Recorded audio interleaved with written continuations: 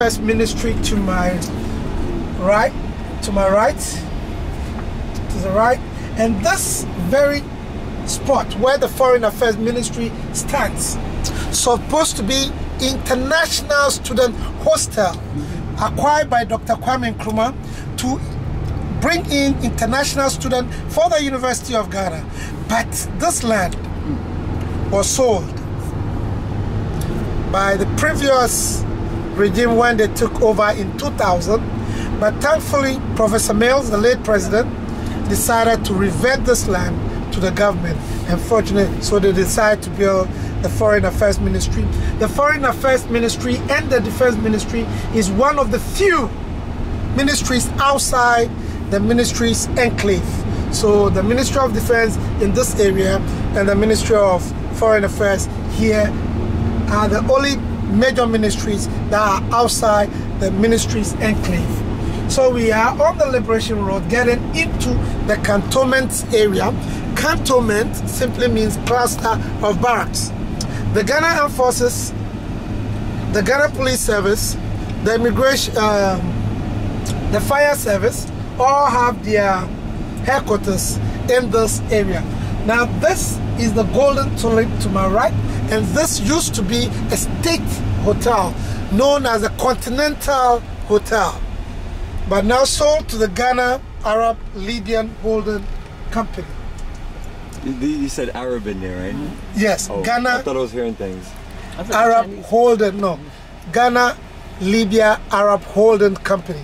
They own the hotel now. This part of Accra is called 37. Even though it falls within the cantonment area, it's called 37. 37 derived its name from the 37 Military Hospital. Built during the World War II, when Ghanaian soldiers were drafted into the colonial West African force to fight in Burma. So they built these hospitals in some of these countries for emergency or for the treatment of the soldiers. Now it is open to the general public, where other people come and have their treatment.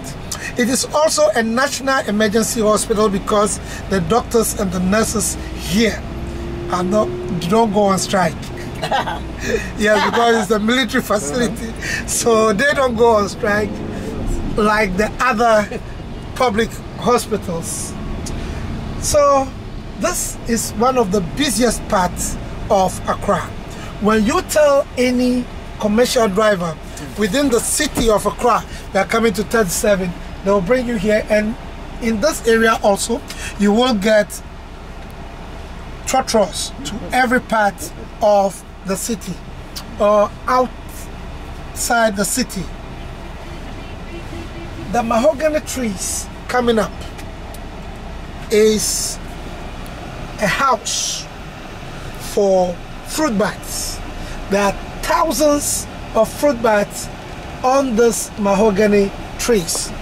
When it's about 5 o'clock p.m., you will see them flying all over going to. There is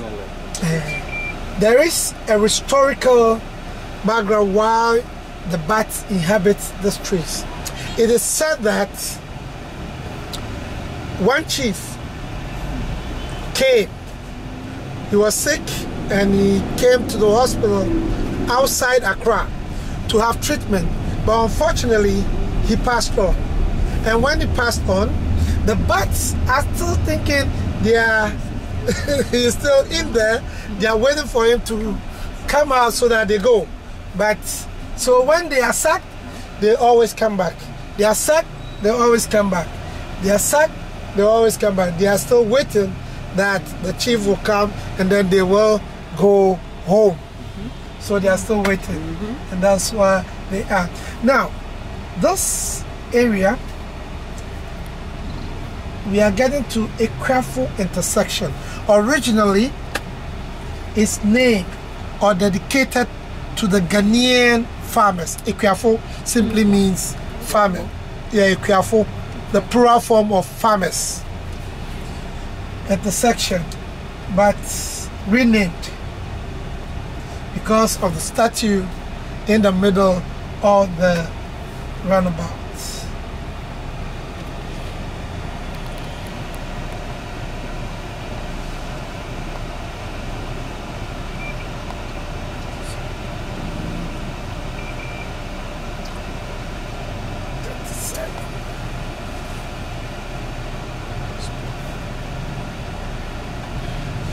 Now, within the city of Accra, all the commercial drivers understand 3 basic signs without you communicating or talking to them.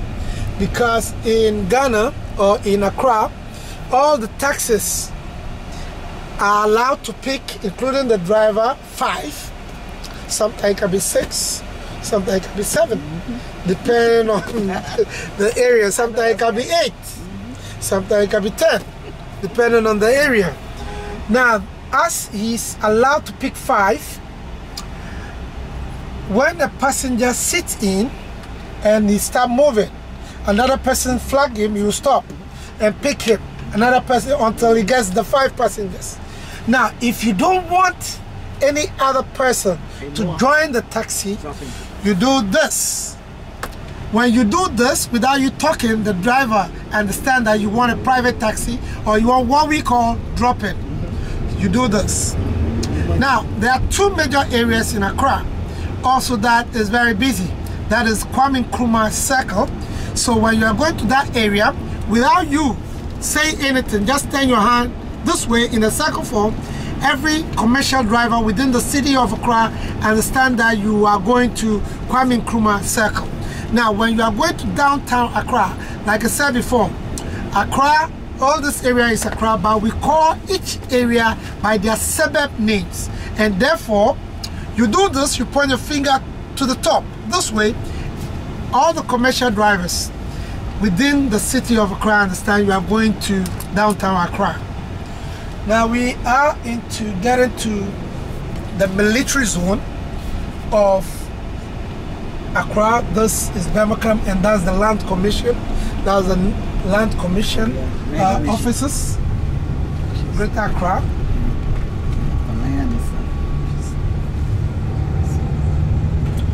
And coming up is the stadium for the soldiers, Elwak Stadium. Now, most of our barracks or our military installations are named after where Ghanaian soldiers have fought. So we have Elwak, which is not taken from an Ethiopia area, and renamed. We have Bema Camp, which is the headquarters of the Ghana Army. Now, these areas, the drivers obey the rules of the road. One of the few. This stretch of land all the way to the headquarters of the Ghana Army, the drivers obey the rules, because when you mess and you don't drive well and you get caught by the military police, you will know what you will do. So we are into cantonments, just like airport residential is very, very affluent, and acquiring properties here very expensive, in millions of cedis and dollars. Our first stop of the city tour is Dr. W.E.B. Du Bois Center for Pan-African Culture, where we are going to see the life and work of Dr. Du Bois. Dr. Du Bois relocated to Ghana and died as a Ghanaian. So we're going to see his life and work of this. He stayed in this very house, where has been turned into a museum for his work. And next to it, we have the Marcus Garvey Center. And I'm told, or from books that I read, that they don't really agree, but in Ghana, we make them agree. Yes. All right. Yeah, that's true. Yes, so behind his center, we have Marcus Garvey Guest Center, or Guest House, which also houses DAF. That's the Diasporan African Forum Right. also is there. I think there's a program going on here this morning. U.S. Embassy. It's up the street. Oh, okay. Oh, there's a bishop going on. It's right over there. Once you cross the street, it's right over there. And that is the famous American Yeah, we'll be coming. embassy Yeah, we'll be coming The there. new one. Yeah. slash headquarters slash military base slash many things I knew the old one. slash everything. Yeah. It's like a complete headquarters, Get big that right. fortress. Whoa, Stuff on the ground and stuff. To show your power internationally. That's right. When you see it, man, you like these people are serious, man, about Right about that. maintaining their dominance over the world. Yes, sir. You're right about that. And soon you're gonna see ships out there in the water. So you're welcome to the Du Bois Center for Pan-African. Yes, family, the journey starts. Let's get you. What you Yes, said. family, and we're gonna give everybody a little bit more.